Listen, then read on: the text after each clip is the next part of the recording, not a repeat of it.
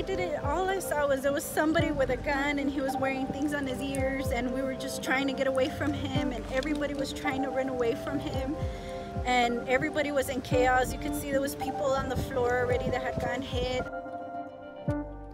As we've mentioned, terrifying events unfolded over the weekend in both El Paso, Texas and Dayton, Ohio. The woman you just heard from survived the shooting at a local Walmart in El Paso. The alleged gunman in that shooting killed 20 people and injured dozens more in what police are calling a racially motivated attack. In Dayton, a gunman opened fire in the entertainment district. 9 people were killed, 27 were injured. Police are still working to determine a motive in that particular attack.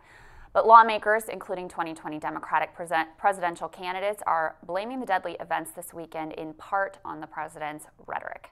Joining us via Skype with reaction to the shootings and the role gun control could play in the election coming up is Manny Garcia, Executive Director of the Texas Democratic Party. Texas, of course, is expected to actually play a pretty key role in 2020. According to reports, the GOP is already concerned about their hold on Texas, and they are beefing up resources in the Lone Star State. Manny, thank you for joining us this morning. Thanks for having me. First of all, your reaction to the events of this past weekend in El Paso in particular. You know, it's clear that white nationalist terrorism is present and it is deadly. Texas Democrats, we are mourning, we are sad, we are frustrated, we're angry, and we are redoubling our efforts to make sure that our elected leadership is getting something done about gun violence and about race in this country. And we cannot lose fact of the language and the toxic environment that has been created and often profited Republican politicians over these years. You know, before Donald Trump was spilling his vile rhetoric, Dan Patrick in Texas was spilling his vile rhetoric. Greg Abbott, Sid Miller, many of Texas's politicians have been profiting from this kind of sick, and just disgusting attitude towards Texas's rising electorate and new demographic. That needs to stop, and we need to immediately get towards solutions. And over the time to come, we will make sure to hold those elected officials accountable. Manny, I do wonder, Beto O'Rourke ran on a pretty strong gun control platform and didn't go over. It was one of his least well-polled things that he ran on this state. How do you think that the Texas Democrats are going to grapple with the solutions after this? I know Senator John Cornyn, after Sutherland Springs, has been a big opponent of the Fixing the Background Systems Act, which seemed pretty widely popular in the state.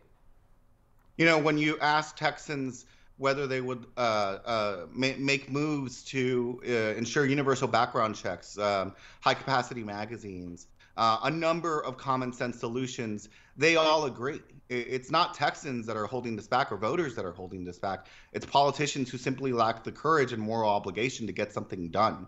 I think when we ask Texans, all across this state, yes, they hold their gun rights, and they're proud of the hunting culture that we come from. I own firearms myself. But many of us do not believe that we need to be carrying them on our hip. Many of us do not want to make the job of law enforcement more difficult.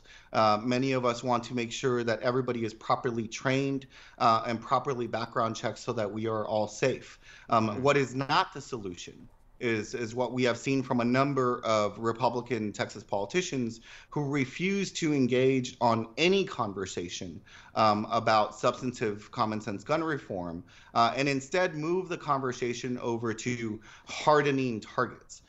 They start talking about the number of doors in schools, as Dan Patrick said. They talk about video games. We need to get real about this. We need to make sure that we are ending gun violence with substantive reform. And I think what we will see is the majority of Texas agrees that it's time to do something, and they're ready for change. Manny, how do you feel specifically about how Republican elected leaders in Texas have responded to this El Paso massacre? As a Latino, as a Texan, I am very disappointed in them, and I'm frustrated and I'm angry. They will not confront head on, many of them did not confront head on, that this is white nationalist terrorism, that the language that they use in their discourse affects this entire environment.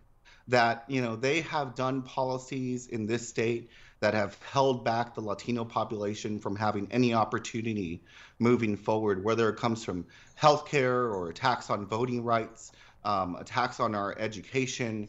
And many of them have used the same kind of language that this shooter used, talking about an invasion in Texas. And these words, they have consequences. And Texas's leadership needs to understand that. Manny, we also have to talk about 2020 here. We had Beto O'Rourke, the congressman. He was said on the debate stage that Texas is a battleground state, given that he lost the election there and expected high turnout for Republicans and enthusiasm on the right.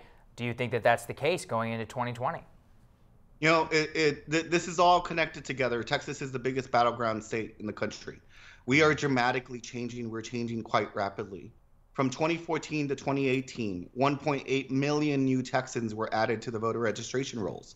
The majority people of color, the majority women.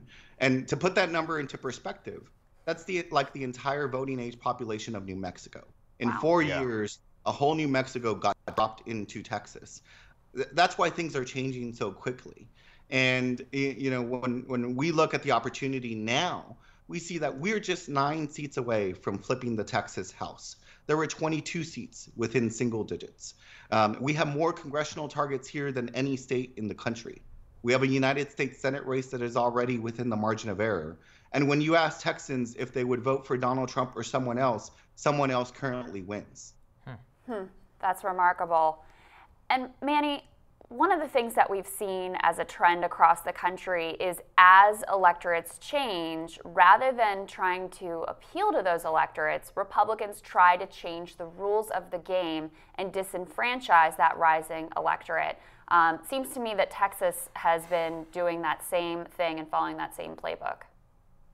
Absolutely. I started my career before I came to the Democratic Party. I was the director of policy for the Mexican American Legislative Caucus, which is the oldest and largest Latino caucus in the country, and worked in the Texas redistricting and voter identification case. And in that case, what we saw was a Republican Party that was deliberately making acts, intentional discrimination, to make sure that Latinos and African Americans and Asian American Pacific Islanders, that their voice was not heard by their government. We had a famous redistricting case that went through the entire decade. This is after the decade before we had seen a redistricting case in the Tom DeLay case. And what we see now is that very same Tom DeLay district, that very same area where Tom DeLay came from, is now trending Democratic.